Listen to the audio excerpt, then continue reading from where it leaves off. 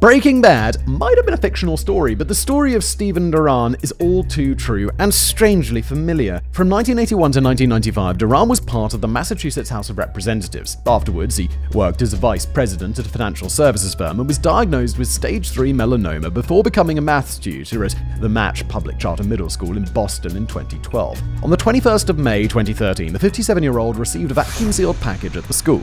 He drove to the school to collect it, but someone had tipped off the police that the package contained drugs, so they waited for him outside of the school and confiscated it. They found 2 sealed bags containing 480 grams of methamphetamine inside and arrested him on the spot. During a search of his home, police came across meth to the value of $50,000, as well as $10,000 in cash and proof that he'd been distributing drugs from his home. On the 31st of March 2014, he pled guilty to both a drug trafficking and money laundering charge and was sentenced to 3 years in prison.